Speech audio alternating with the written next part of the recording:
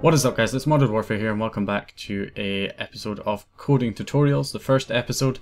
Well, this is episode 0. Now, the reason I'm doing an episode 0 is simply because this video is going to be showing you guys how to install everything so that you've got everything ready for coding tutorials, essentially. I'd rather show you guys how to get everything set up from the beginning so that you don't have to worry about any of that stuff later on. In other videos in the future of this series, we can just focus on the coding itself. So the whole point of this series is that we are going to be creating real-time editing mod tools, RTE tools. We're going to code some mod tools, and yeah, we'll just work our way up and get more and more advanced, hopefully, as we go on.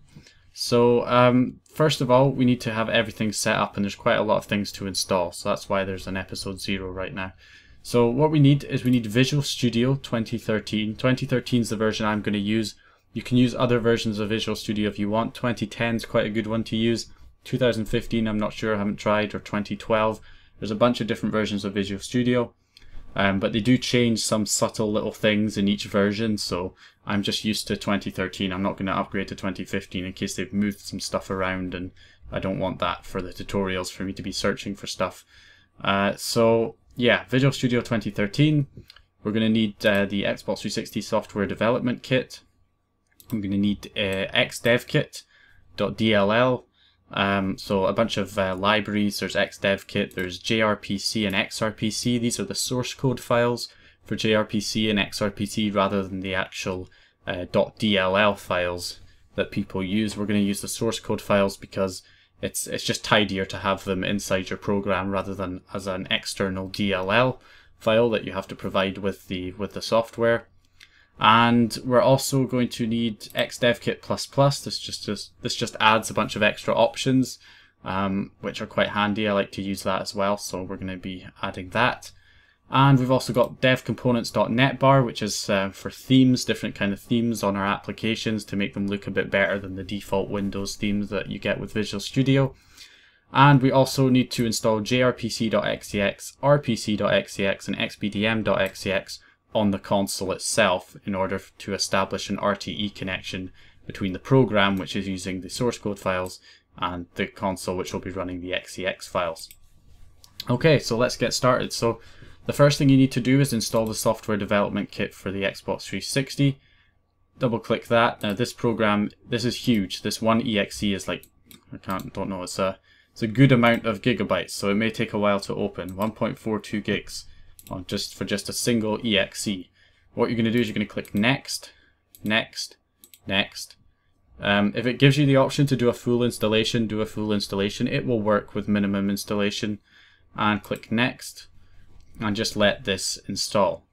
And it will take a little while to install. Once it's finished, you just click finish, and it should create an Xbox 360 neighborhood icon on your desktop. And in programs, you should find that you will have, I'll also open up the release notes, but in program files you will have the Xbox 360 SDK in here, which gives you a bunch of development kit tools for the Xbox 360. And now what we need to do is we need to install our plugins on the console to establish a connection between the software development kit and the console itself. So you need your Xbox 360 to be connected to your local area network, along with your computer needs to be connected to your local area network as well. So I'm going to create a new folder. Just going to call this one plugins. You're also going to need dash launch. I have a separate tutorial on dash launch. It's Jtag tutorials episode 3. I'll link that in the description or on screen so you can go ahead and look at that if you haven't already. So I'm going to just drag my 3 plugins, my XEX files. Those are the ones that need to go in the console, or the .xex files. I'm going to drag those into a folder, put this folder on a USB stick, and then plug it into your console, and I'll show you guys how to get that all set up on the console. Okay, and once we are onto the console, what you're going to want to do is obviously plug in your USB stick, and then on XEX menu, you want to go ahead and enter the plugins folder, and press Y on the first XEX, press A to copy it, press X, head to HDD1, press Y, and press A to paste it in the root of your internal hard drive. And you want to do this with every single one. Now, I'm not doing them because I've already got these plugins installed, but you would just go through, press Y, paste, and it will ask you to overwrite if there was already one there, but obviously there won't be for you. and that will have them installed right there. So that is basically it. That's how you get those plugins on the hard drive. The next thing you want to do is open up Dash Launch and run that. If you don't have Dash Launch, again, episode 3 of Jtag tutorials shows you how to do that, which will be linked in the description. Head into the plugins folder, and then you just want to add the plugins in here. So let me say I want to re-add XRPC.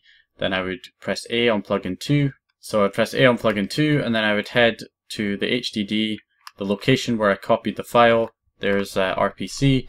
I'd press A to select it, and now it's in my plugins list. You want it listed in this order. You want plugin 1 to be XPDM, you want plugin 2 to be RPC, and you want plugin 3 to be JRPC. And then you can press right bumper, go over to HDD, press A to select it, press X to save settings to launch.ini, and then press B to back to the dashboard, and that's you got those plugins installed.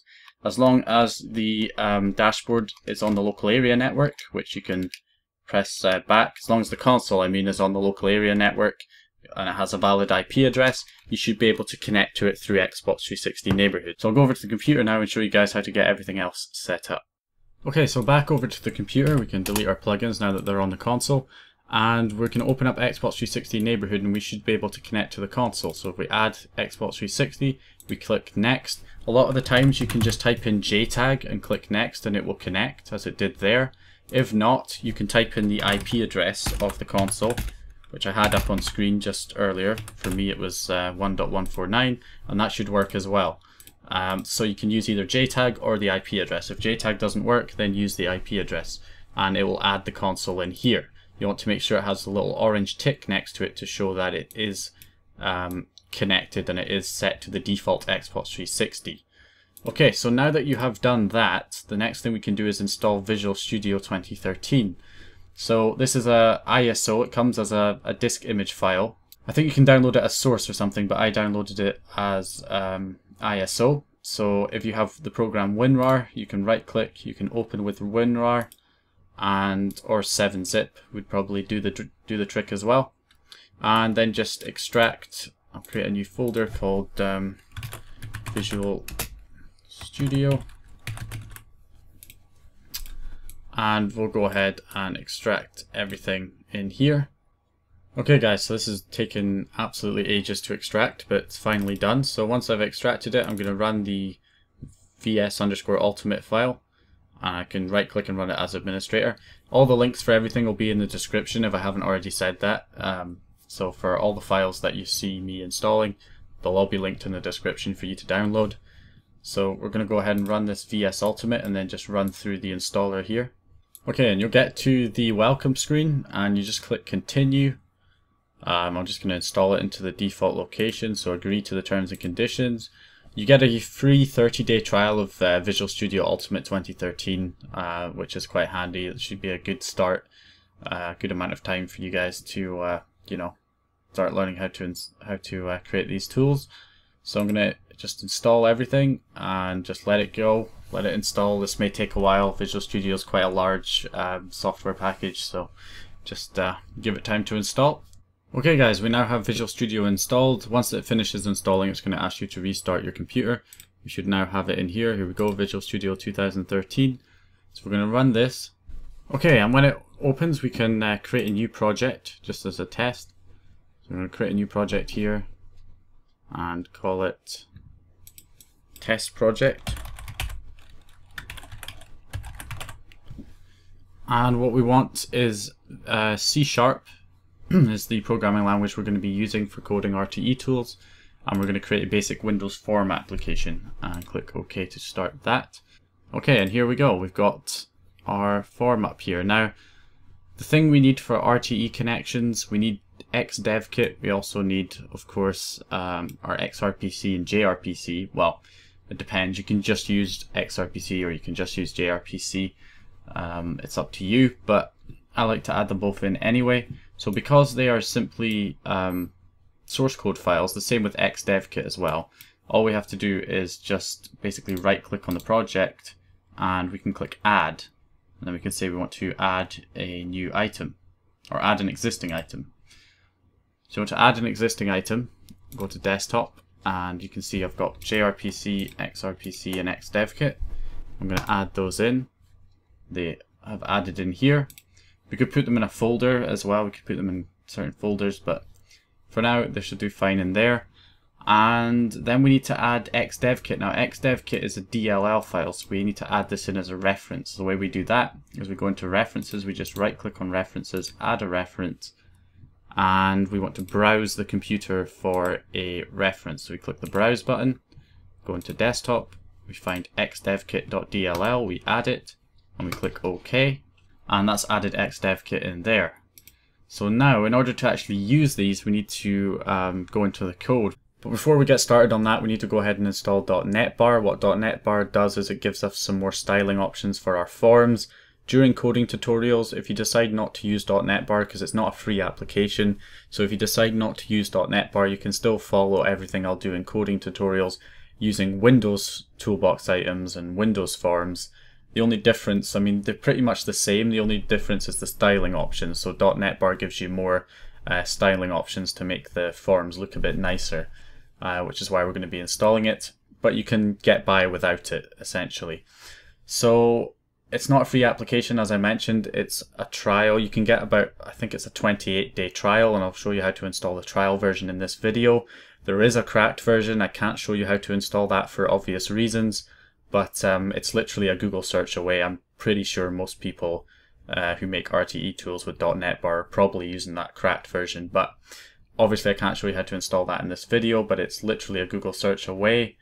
And you can obviously pay for it if you have the money. I think it's $260 per developer, which is pretty pricey, but you know, software development stuff like that does cost a lot.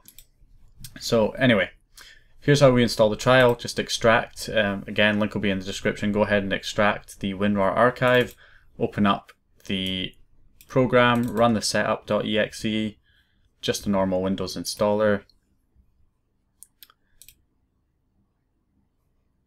And just click next, accept license, next, next, install.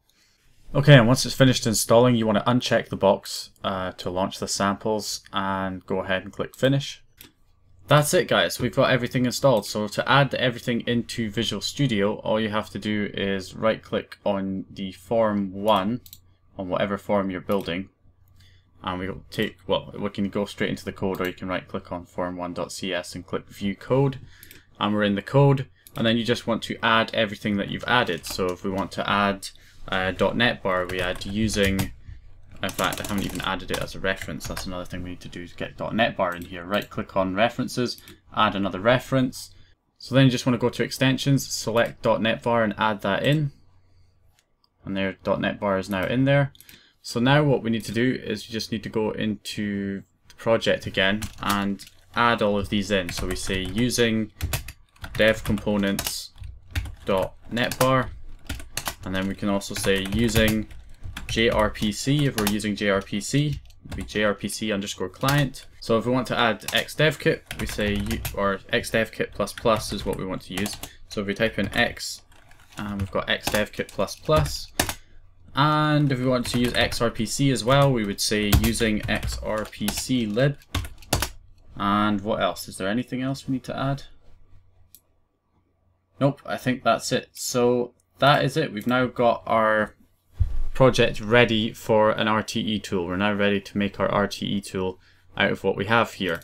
So another thing I forgot to mention when you add .NETBAR in is that you will not get the toolbox options. So in order to get the toolbox options, you need to right click and create, well, click toolbox first of all, which is up here in the left, and then right click in a blank space and you want to add a tab.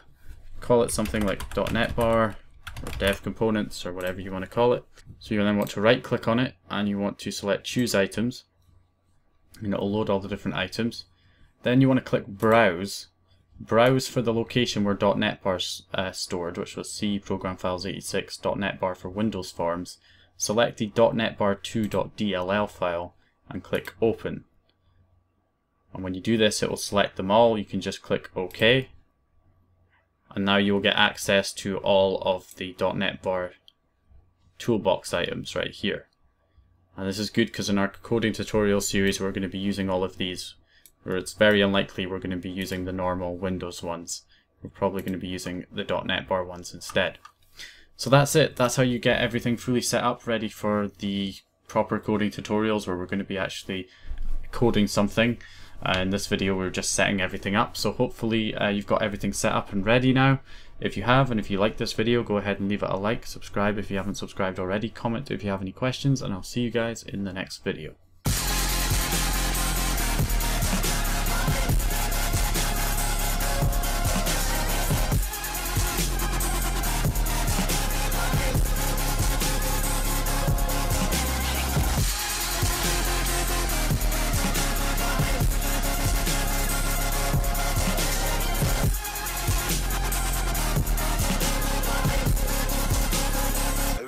I'm shuffling.